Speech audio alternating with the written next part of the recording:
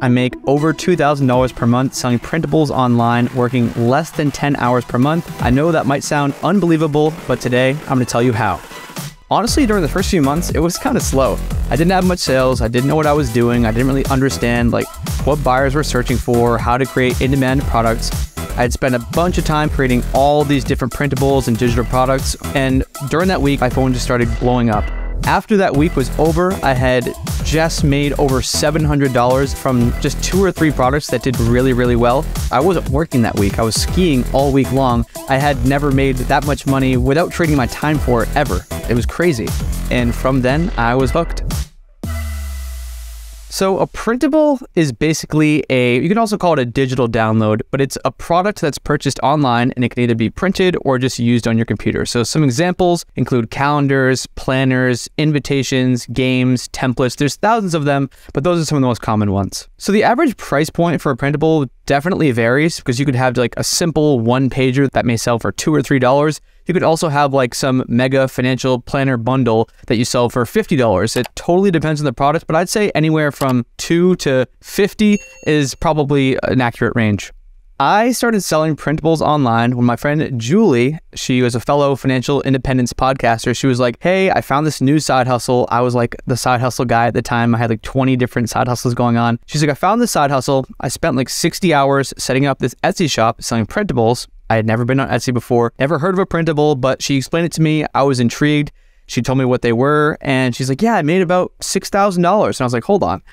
That's over $100 an hour. And, at the time I was making $20 an hour, $25 an hour doing freelance stuff. And I was like, I think I'm going to give this a try. And the other thing was Julie had stopped working on her shop. She was back focused on her corporate job, but she was still making sales from those digital products, which is one of the cool things about digital products is you create it once, you could sell it one time, you could sell it 10,000 times. There's not much additional labor needed on your end. So I set up my Etsy shop, and honestly, during the first few months, it was kind of slow. I didn't have much sales. I didn't know what I was doing. I didn't really understand what buyers were searching for, how to create in-demand products. But actually, my first big break, I was hanging out with a bunch of FinConners. FinCon's a conference that I love to go to. We were on this trip called SkiCon, and my phone was blowing up in my pocket. This was Valentine's week. I had spent a bunch of time in January creating all these different printables and digital products for Valentine's Day. And during that week, it was February 7th or 8th, my phone just started blowing up. The Etsy cha-ching sound, for those who are Etsy sellers, it was just nonstop. So I was like, okay, what's going on? So we go into the lodge, I go in, it's lunchtime, and I have over $100 in sales. And before this, I'd made maybe a cumulative $75 in my shop. And after that week was over, I had just made over $700 in my Etsy shop from just 2 or 3 products that did really, really well during Valentine's Day. And from then I was hooked. And that's what I always encourage other new sellers to do as well, is you're not going to crush it on your first product or even your first 10. You're just going to keep putting stuff out there and seeing what sticks. And once you finally get something that works, like I did, then you kind of keep doubling down on that. So my startup costs were minimal. Etsy is awesome in that it's a free platform to sell on. Shopify, for example, you have to pay $30 a month, I think is the base plan. But Etsy, you can set up a free account and it just costs 20 cents to add a listing. So if I were to put a listing up there, I pay the 20 cents fee only once it gets sold, which is the great part too. Once it gets sold and kind of renewed the listing, then you pay the 20 cents, but that's really all the startup costs. You can use free design software. I was using Canva, the free version, because I couldn't even afford the pro version of Canva, which is a graphic design program at that point. So it was a free version of Canva, didn't have any other tools. I was using free keyword research tools like eRank and Ubersuggest and Google Trends, Pinterest Trends. But seriously, 20 cents was all I was in for the side hustle. And so basically the investment was my time and energy. It wasn't much on the money side up front. One of the unexpected downsides of selling on Etsy is that a lot of people think it's a get-rich-quick scheme. They'll put up a few printable products, a few digital products in their Etsy shop, and they'll be like, why aren't I making thousands of dollars already? It's just because it's a volume game, like I mentioned before. You're not going to be a huge success in the first week. Your first 5 products aren't going to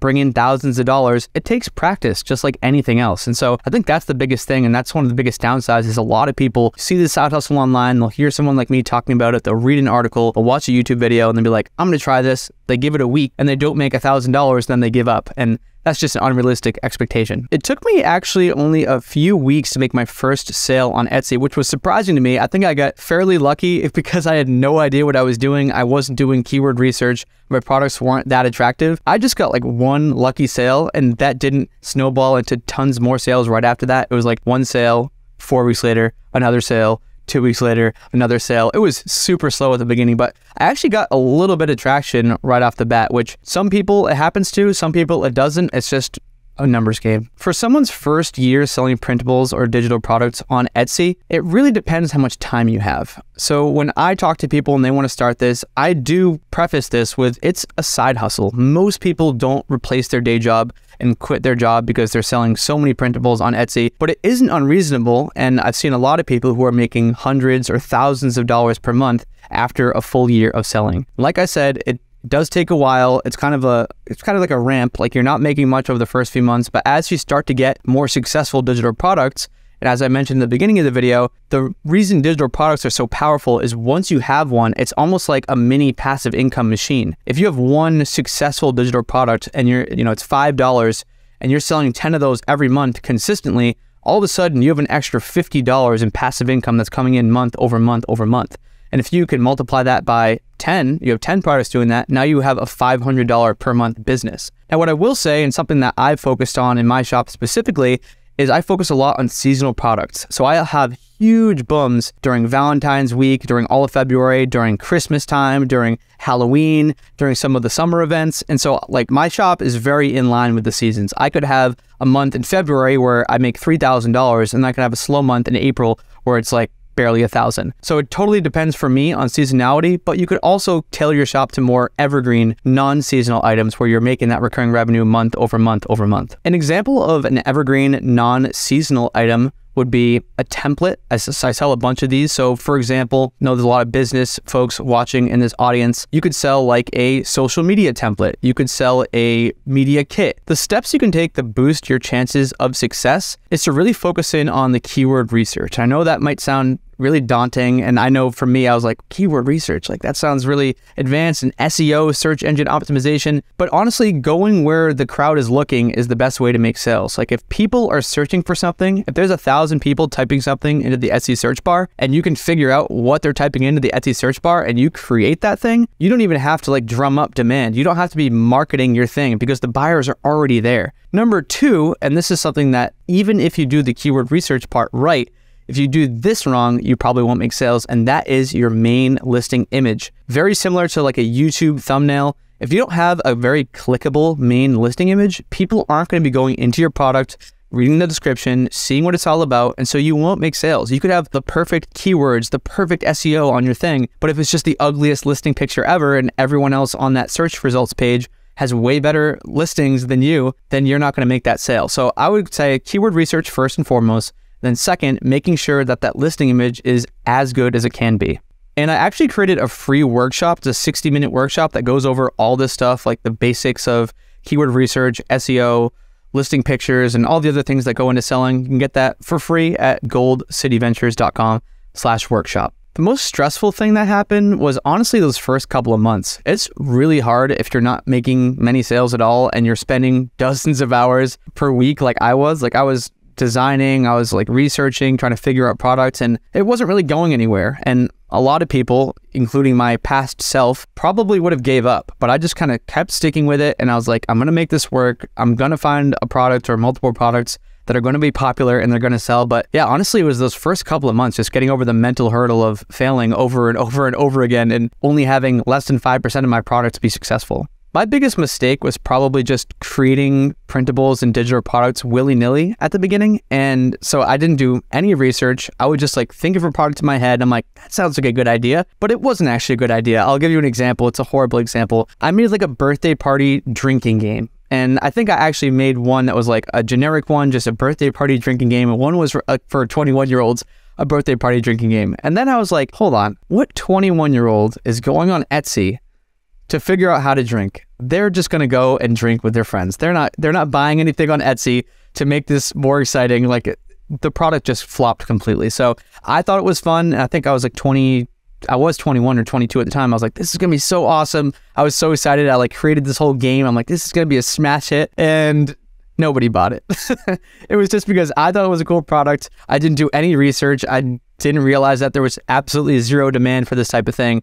And I went ahead and spent probably like 10 hours creating this and listing it and all that stuff. So definitely a failure, but a learning lesson in retrospect. I'm someone who likes to have fun with this. I haven't really mentioned that part of this side hustle is that I've done every side hustle under the sun. I've done freelance writing, podcast editing, video editing. I've sold physical products. I've done affiliate market management. I've done email marketing. This is definitely one of the funnest ones. Like you're literally creating these fun designs and then you're selling them to people. You get to like basically use your creativity as much as you possibly can. Whereas something like freelance writing, yeah, it did pay pretty well when I was doing that, but to me, it was kind of boring. Sorry, freelance writers. It's such a fun side hustle. It doesn't have to be a side hustle that's going to replace your day job income or something that's going to make you $10,000 a month. But if you're looking for a couple $100 a month, $1,000 a month, and have fun while you're doing it, I think that's why printables are a great option for most people. Every month now, I probably only work a couple of hours. I'm talking 4 to 5 hours per month. Now, I don't want to confuse people and say that it just takes 4 to 5 hours per month to be successful because I front loaded a lot of the work. With anything passive income, whether it's digital products or real estate or small business or something else, a lot of the time, energy, money, whatever resource you need to get that thing up and running happens at the start. So I created hundreds of printables, and this all happened at the very beginning. I did all my research, created the printables, but now many of these printables that I've created 4+ years ago are still bringing me revenue today. Like I'm making daily sales and stuff that I created years ago.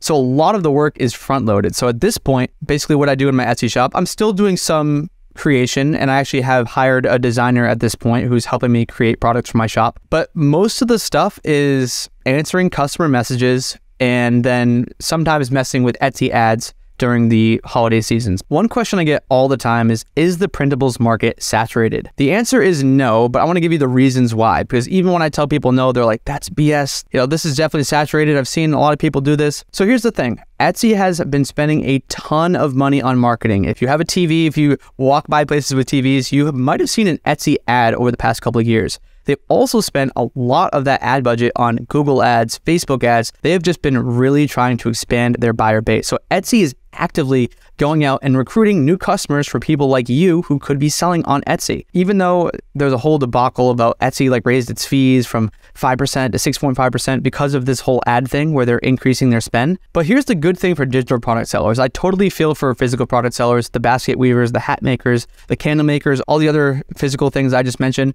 Because if Etsy does increase their fees, it does kind of stink. You whittled that basket and you now have to go ship it out, and Etsy is just eating into a larger percentage of that profit. And it's not really much of a gain for you because you would have probably sold it anyway. But for a digital product seller, well, let's say you're making 10 sales a month on some digital product and your profit margins are $5 every single time you make a sale. And now Etsy, they take a little bit more. They take 6.5% instead of 5%. But now you're selling 15 of those per month. You're actually going to be making more money, and Etsy's going to be making more money, and it doesn't require any additional time or energy from you because it's a digital product and you could sell an unlimited number of them. So I love when people ask me this question, especially in regards to digital products, like, isn't it too saturated? It's like, well, Etsy is actually just constantly expanding the market by pouring so much into advertising, getting new people on the platform. They've gone from like 80 million to 100 million buyers in just a couple of years, and they're continuing to spend and expand. So I think this is just the beginning. Another thing worth noting is that digital products right now are only represent a 15% market share, while physical products are still 85%. So we're still kind of small potatoes in the grand scheme of things on Etsy. So I think there's a lot of room for improvement. You can find out more about me, and I have a business partner, Julie, and all of this under the umbrella of Gold City Ventures. Basically, we both started this side hustle, and so many of our friends and family and people online were asking us like, wait, what are you doing? Like, how you're selling printables on Etsy? What's that? And so we started helping people. Julie started a little mastermind that then evolved into a whole community. And now we have all these free resources helping people to get started. We have a YouTube channel. We have that free workshop I mentioned before. And it's been pretty amazing. And now Julie and I personally have expanded into selling on Shopify and selling some stuff on our own website as well. So it's been a crazy journey from, that random little idea to making that first $700 in a week on that ski trip to now having a whole digital products and printables empire where we're, helping thousands of people do this.